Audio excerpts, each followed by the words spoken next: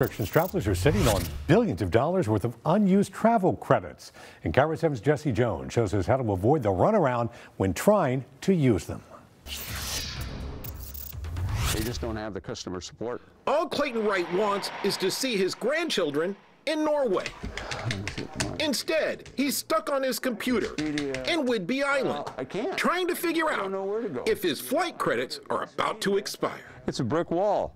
I keep bouncing off the wall, and I've been at this now for 3 weeks. I'm giving up. I cannot contact them. Them is two companies, Expedia and Icelandair.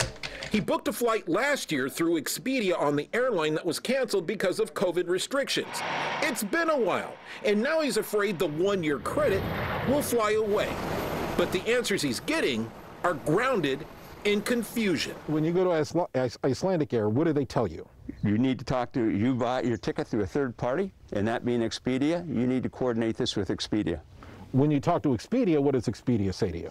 Well, this is a situation, the airlines dictate these policies, you probably need to take it up with the airline. Come to find out, Clayton is not alone dealing with all the vouchers, including those through third-party purchases. Probably more outstanding vouchers right now than any other time in modern history. Scott Keyes is the founder of the travel website Scott's Cheap Flights. He says many airlines are automatically extending credits a few months to a few years, but you have to look at the fine print. When does this expire? When, does that expiration date refer to when I need to travel by or when I need to book by?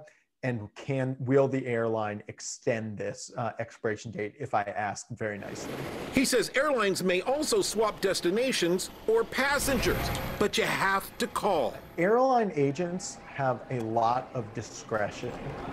And I can't tell you how many times, I've called up an airline, been told no the first time. But what about Clayton? He's made lots of calls. I was going, I'm about ready to rip my hair out. I'm thinking, what is with this? So we contacted Expedia and Icelandair. And guess what? He got this in his inbox, a reissued voucher good until 2024.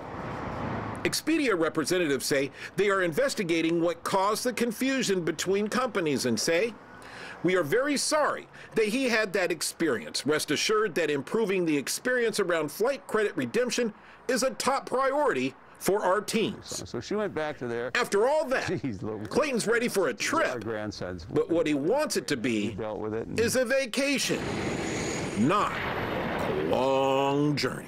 Yeah, I'll go into Expedia and look at the cost and then go direct to the airlines. Because I don't want I don't want to get that third party mixed up in it. Live and learn, I guess.